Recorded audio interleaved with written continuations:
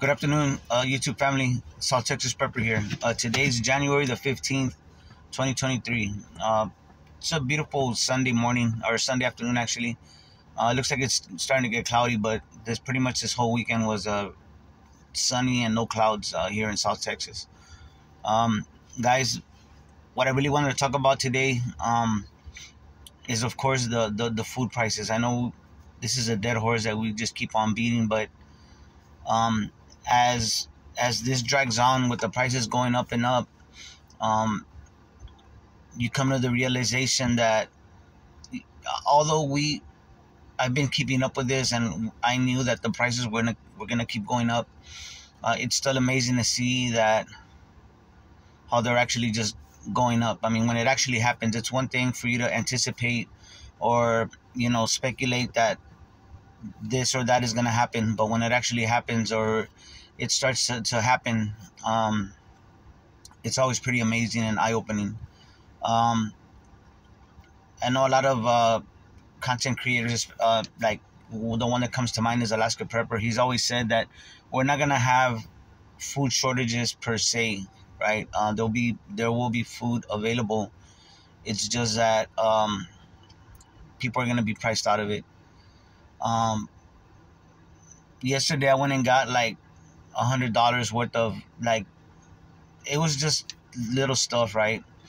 But it wasn't even a cart full. I mean, I remember, it seems to me like not that long ago that when you filled up a basket, if you got $100 worth of stuff, your basket was gonna be like full, like super full. You'll spend like $60-$70 on a small trip, and you're not really getting anything. I mean, you're not really, maybe you come out with like 3 or 4 bags worth of stuff. I mean, it's crazy. It's amazing to see, guys.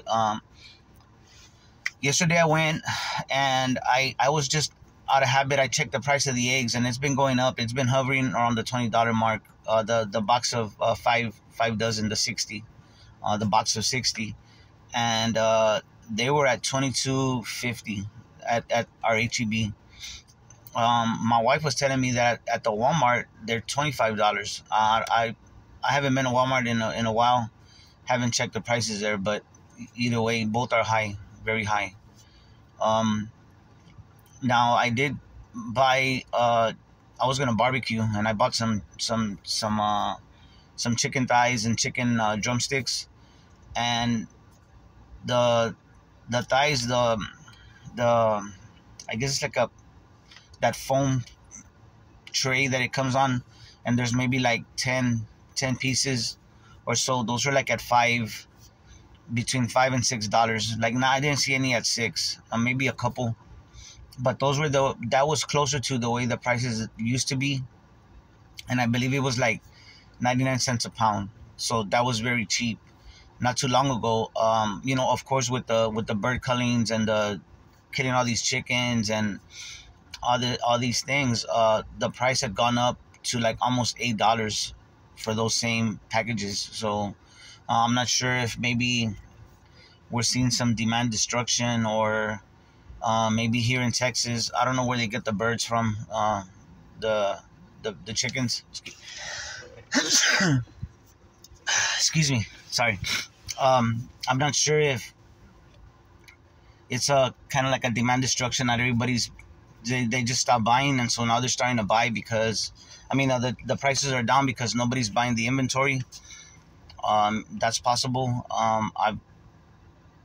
These things that are happening right now are new to me, and I'm sure they're kind of new to everybody, especially the concept of demand destruction.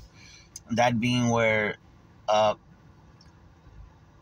products get so high that people just stop buying them because they're too expensive. So eventually they have to bring down the prices in order for them to sell. Not too sure if that's something that happens a lot with food, just because people eat you just fit it into your budget. My brother-in-law and I, who's my neighbor, we were talking last night, and we were talking about how, no matter how high things get, you just start, you find a way to fit it in your budget, or you know what I'm saying?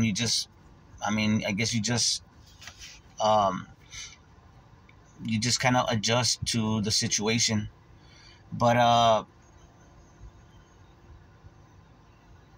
I'm not sure how long this is gonna last. Some people are saying, I've heard that this inflation, this environment of high prices and rising prices is gonna be with us at least 10 years, guys.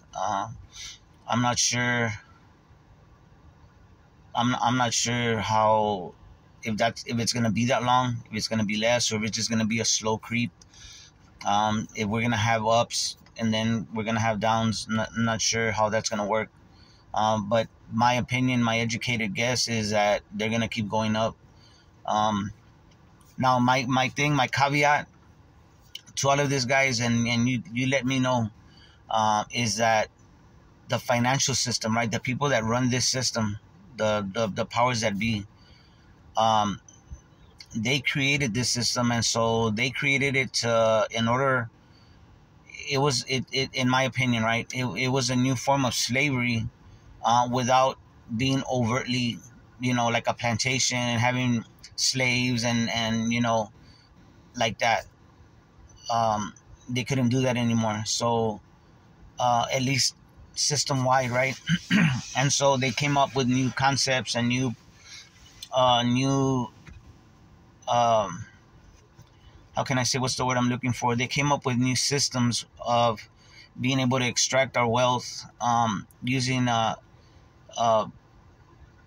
being parasites, right? Stealing our energy and our labor, with money. They came up with new ways of doing it, and still even now, like especially after the 2008 crisis, financial crisis, they've just come up with new ways of taxing us, and fees, and just different instruments, financial instruments. And for all intents and purposes, guys, this system should have collapsed, the banking system, but they created it, and so they can keep it going. So when I see about how the debt's unsustainable and the treasury bonds, they've created all this money, and the derivatives, this is just my opinion. Um, my opinion.